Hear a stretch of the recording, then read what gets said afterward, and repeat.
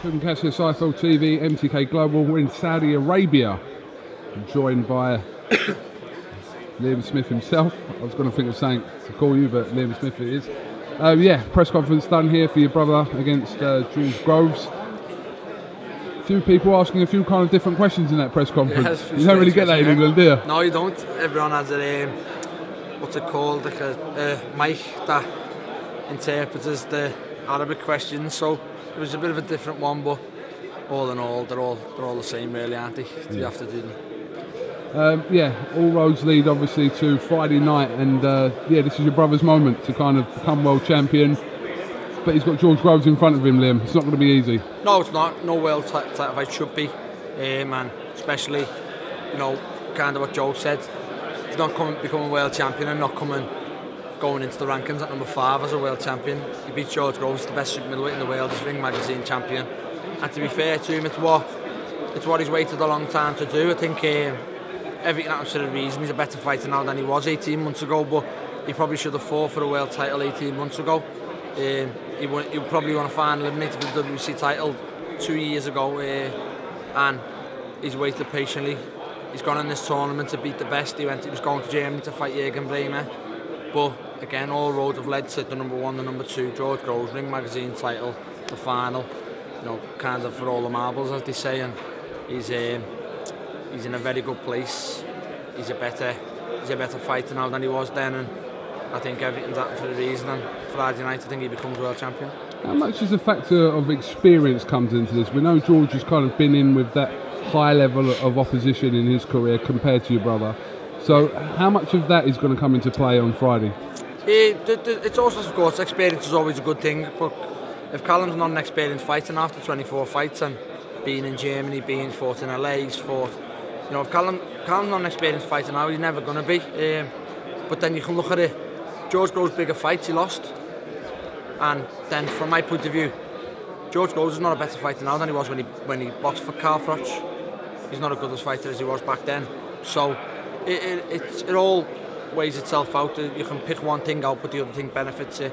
You know, George Groves has got the experience, but in his bigger experience fights he lost. So it all equals itself out, you know what I mean? George Groves has tasted defeat, Callum Smith hasn't. You can look at it, that's Callum's plus. Callum doesn't know how to lose, George does. You can pick holes in all things. I think the two of them at the end of the day are two top fighters, two of them are at the top level, and you know, the better man will win on Friday. You've been world champion, your brothers have fought for world titles. What kind of things do you say to Callum in that respect?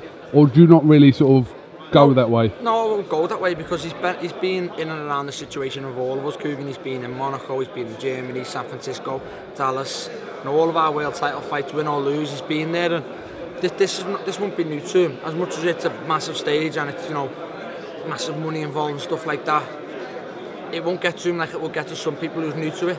You know what I mean? He'll have felt he's been around it. He won't feel like this is his first world title shot. He will when he gets the benefits of it for a selfish reason, but he won't feel all the massive pressures that, wow, I'm fighting for the world title here. He'll feel, you know, I'm not boasting a little bit, but he's been around myself, around Canelo. Now, as in, the Canelo thing was Canelo's a bigger star than George Groves, and I'm not nitpicking it.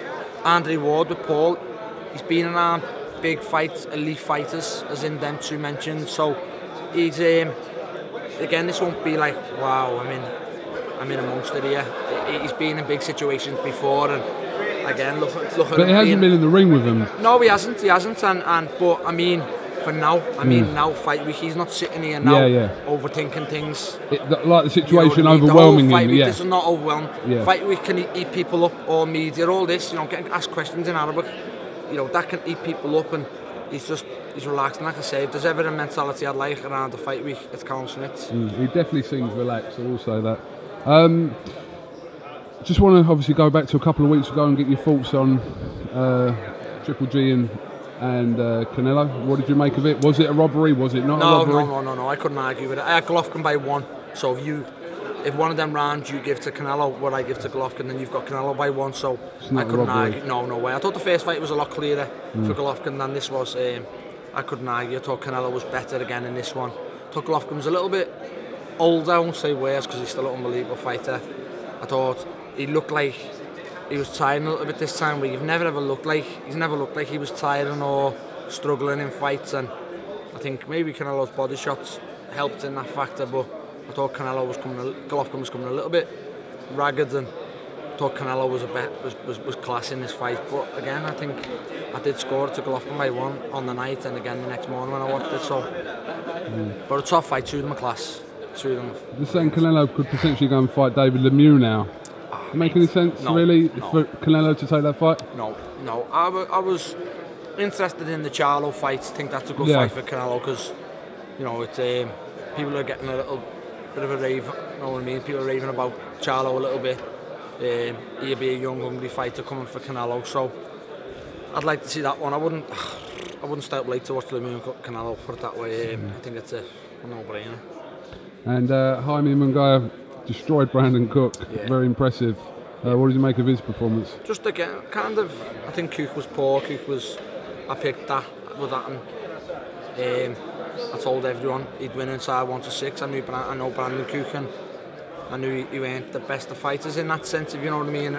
Munguia is a good kid. He's coming through and still makes mistakes. Still a bit green, and I'll probably get later for saying this, but I'd bite your hand off for a rematch with him, KUGAN, with next or start of next year, because I just think little things played its part, and what I was poor at, I think I know for a fact I could be a better fighter. I hadn't fought for 10 months, which is just a little bit of bad luck. I had to pull out the Saddam Ali fight, but from November to July, it was a long time out the ring, and again I messed about with me visa.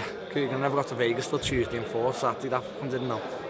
But I'd bite your hand off for a rematch with him. What's the latest news with you? I'm just going to fight December. And where are you going to fight December? You're going to fight on the... Yeah, I'm either on the 8th or the 22nd. Yeah. But again, I want a big fight. I don't want to be... You don't want to tick over just to kind of... No, on half 6 in the afternoon. No, I want straight back into a big fight. Any name you throw at me, I'll take. Again, I'll anyone internationally. I don't think there's really anyone domestically, is there? Any names kind of spring to mind for December? December, you know, I don't know. I'd love the Brandon Rios fight. Egginton's just fell through with him. You know, he's a name, and he comes to have a go. So I think it'd be a fun fight. But anyone really, KUGAN. I want just a decent fight I'm 30 and I know I'm still good enough to force my way back into it. No, I'm not waiting for voluntaries off people. You know, because like people saying, "Oh, you've got a decent name in America." I'm not. I'm too good to sit waiting for that, KUGAN. I'd rather force myself into a position to get another shot. All right, Liam, listen, thank you very much for giving us a little bit of your time.